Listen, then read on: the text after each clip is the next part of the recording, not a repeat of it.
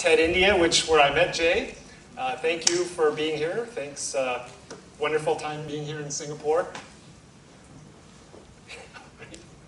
Thanks. I'm here to talk to you a little bit. I think Jeffrey, talk to you a little bit about mindfulness. I'm just going to continue his discussion a little bit and give you a different perspective on it, actually from a different angle. I started out as an engineer, but for the last couple of years, I've been focusing in the area of consciousness. And what I mean by that is physically, you're all sitting in the audience. Physically, I'm standing on the stage. But in this conversation right now, we seem to be somewhere as well. And it seems like throughout the day, we've been taking on a long journey through all of these different wondrous adventure lands that we've been hearing. And so the question is, what is the relationship between this space that we're in right now, in the realm of our minds, and the physical bodies that make us who we are physically? And so this is the problem of consciousness. There's the area of consciousness studies. And so I'd like to start this with a phenomenological experiment. What I'd like you to do, all of you in the audience here, and all of you out there in TV land, or internet land, is what I'd like you to do is just bring your full focus and attention on me right now. Just bring your full, put the laptop down, put the cell phone down, stop tweeting for a second, and just bring your full attention and awareness to me right now.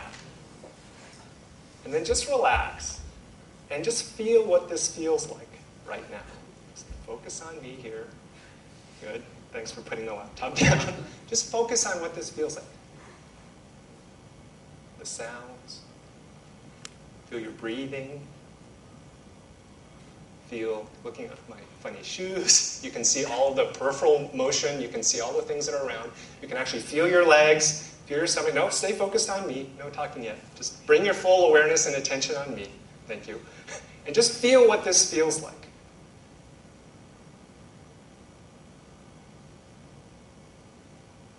And just remember, let's sit with this experience for a second. Now, today is October 16th. Christmas is December 25th. How many days is it from today until Christmas? Exactly. Count it out.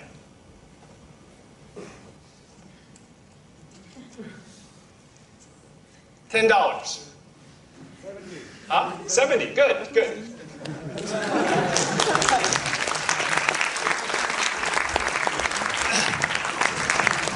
That was an easy one, but the point that I want to make across that is that when I asked you to do the calculation, where did you go?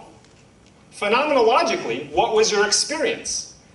When we're here and I ask you to focus on me, you can actually feel your body and you can hear all the sounds. You can hear the sounds and all the subtle motions all around.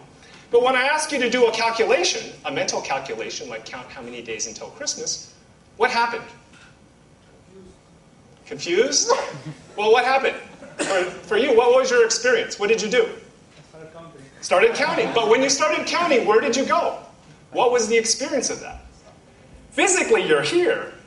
But could you still listen to this and could you still see me? Or was the experience? No, you went somewhere else.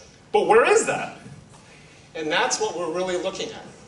And it turns out we're there all the time. The difference between these two men seems obvious. Their faces are different, their hair is different, even their shirts are a different colour. And yet an experiment by psychologists Dan Simons and Chris Chabris at Harvard reveals that our brains actually process very little of what comes in through the eyes. In this experiment, a subject comes up to a counter and a first experimenter hands them a consent form.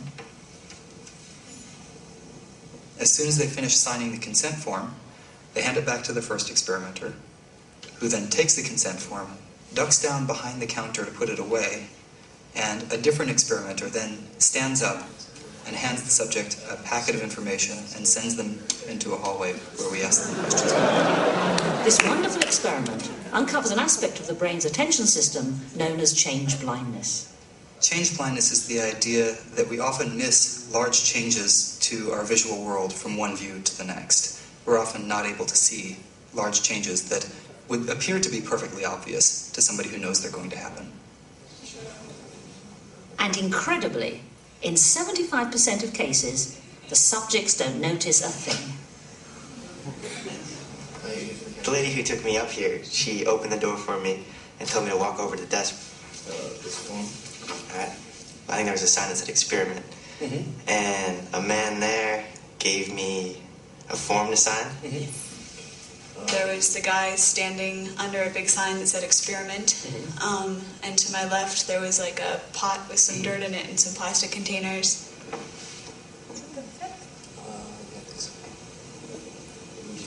Oh, I filled out a form. Okay. Right. How long would it be about before and I asked him how long it would take. He said about 10, 15 minutes or so. I guess I have the time to do that. Did you notice anything unusual at all after you signed the consent form? I just signed it, and I didn't even pay attention to anything that was written on it. Okay. Did you notice anything unusual happen at all? If you could just take this into the next one. No, I probably wasn't even looking that direction. I probably turned and looked towards the clear door. I saw some people there. Okay. And then I turned back and looked at him for a second. Okay. Did you notice anything unusual at all after you signed the consent form? No. This is only going to take 5 to 10 minutes. Yeah. It'll be real short. Okay. The person who stood up was actually a different person. Okay. I gather you didn't notice that was different. A different person actually stood up and handed you this form and sent you out toward me. I gather from your reaction you didn't notice that? No. Okay. Don't feel bad about that. Actually, most of the time, 75% of people don't notice. You serious? Yeah. The person who stood up with the packet was actually a different person. Wow. That is incredible. So I gather you didn't see it. I didn't catch that, no. Okay. What's really interesting is that some people notice these changes and other people don't notice these changes. Okay, if you could just take this. And we really don't yet have a good idea what separates those people who don't from those people who do. It might be that there are individual differences in some people that detect these sorts of changes. But it's also possible that it's just coincidence, that the people who noticed it just happened to be focusing on a feature that changed. They just happened to be paying attention to the color of the person's shirt. And the people who failed to notice it just happened to be paying attention to something else. So it turns out, most of us, all the time, if you ever take public transport, in Hong Kong we call it the MTR, here you guys scramble it up a bit, it's the MRT, I think. But if you're there, most of the time, if you look at the people's faces, I don't know if they have the TV displays, but people are just kind of, most of the time, even probably during my talk right now, you're in your mind. A lot of us are in our minds most of the time. And the danger for this is that if you look at how we're wired on the emotion side, is that if you look at fear and anxiety, and this is especially for you that are college students here, when you have exams coming up and everything, what happens is if we look at fear, if there was a lion physically here in this room, we should feel fear. And when we feel fear, our pupils dilate, our heart rate changes, our breathing changes, our digestion changes, the way that our blood flow changes throughout our physiology. And it's to prepare us to either fight, flee, or freeze. But let's say the stock market goes down, and let's say my portfolio just goes down to nothing. Well, how am I going to pay rent? All of these things come up. And it turns out, if we understand the limbic system, it's the same chemicals that go through our body. Our heart rate will change, our breathing will change, our digestion changes. But what these emotions that were built for us to be physically safe, there's nothing really threatening us. So it's just chemicals going through our body. So we've got the sympathetic nervous system that's activated that triggers all. It's like doing drugs, basically. Doing drugs. And so the issue is, and the interesting thing with this, is that if we can bring ourselves fully present, and this is where the mindfulness thing is important, but if you can bring yourself fully present, and you'll notice with that exercise that we did, that if you can bring yourself fully present, right here and right now, everything's fine. Right? You may have that exam tomorrow that you haven't studied for yet. But at this moment, right here and right now, everything is fine. Now, if you kick in the fear and the anxiety and all of this other stuff, it'll charge your energy up. But then all of the psychology comes in, right?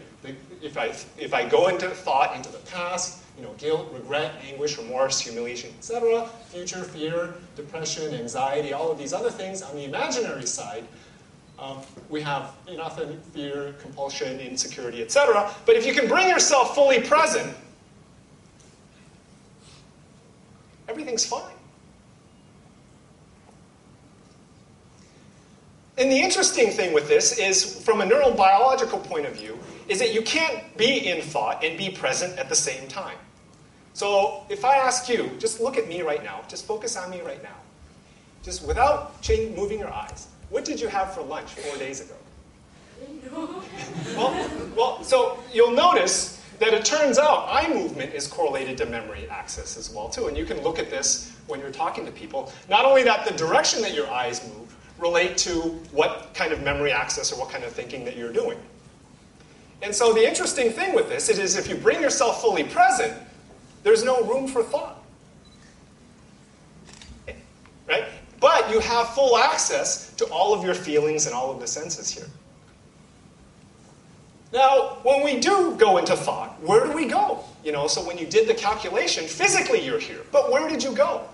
It's almost like there's an information space that we all have access to right now. We're in the physical world, but we're also in this mental world.